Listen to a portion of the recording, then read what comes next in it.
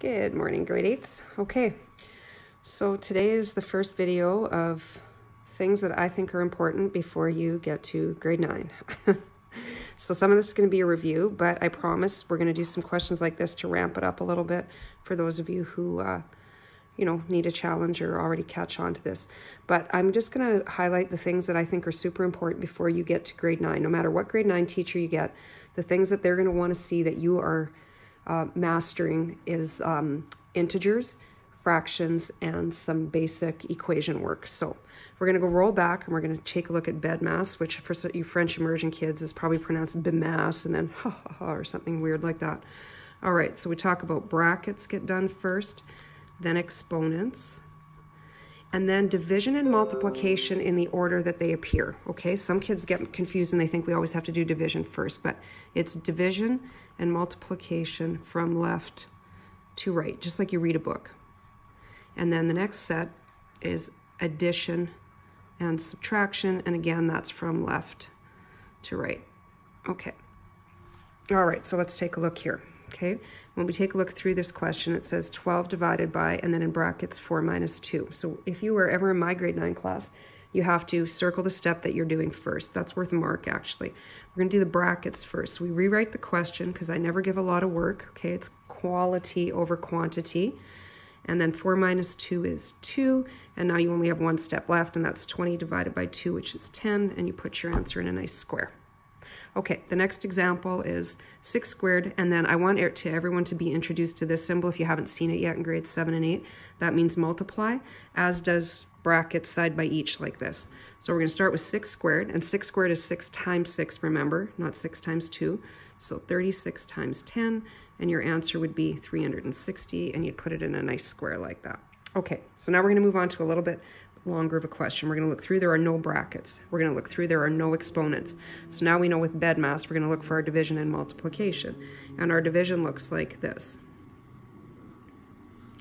So 12 and then 8 divided by 2 is 4. So minus 4 plus 2. And now we take a look back through. There's no division or multiplication left. So we'll move straight to the adding and subtracting. And you can just do it right as it goes. 12 minus 4 is 8, and 8 plus 2 is 10. Okay, now over here, we've got a brackets, but then Bedmas is also required within a set of brackets. And I'm going to do some pretty tough grade 9 and grade 10 questions in the next lesson that I videotape. So this is just the start. So in here, you would do this 3 minus 2, but we still have 3 times 2, I'm sorry. 3 times 2 is 6, and then remember what I just said earlier, brackets side by each means multiply, but now we have to finish off the brackets here. And 10 minus 6 is 4, and 4 times 5 is 20, and that's your final answer. Okay, so this is a question that typically my grade 9s would do on probably the second or third day of reviewing of integers, because this is a unit that you'll revisit in grade 9. It's a unit, unit 2 actually. Okay, so brackets, exponents, division and multiplication, addition and subtraction. And then you might say, well, what is this? Well, that's really a division question because this is a fraction, and a line in a fraction means to divide. And how we deal with this is you take a look at the numerator, you do that first, you do the denominator, which is second, and then lastly, you're going to divide that.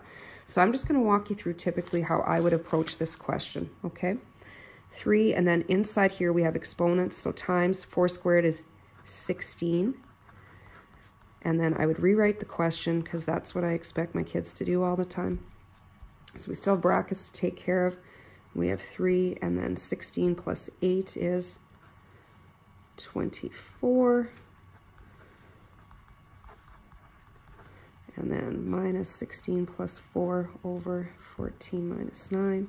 And so then you could do this piece here, and 24 times 3 is 72 minus, and now we're going to move on to this piece right here. And remember back up here I said we do this piece first. So 16 plus 4 is 20, and 14 minus 9 is 5. And now we still have to do division and multiplication before we can do this addition. So you're going to take care of this. And that's just a simple division question.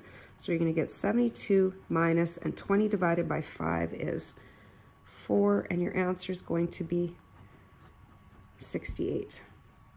Okay, so that's just a little mini lesson for the day. 5 minutes of watching me and listening to my soothing voice. And I'm going to snap a pic of a worksheet if you're interested in trying it.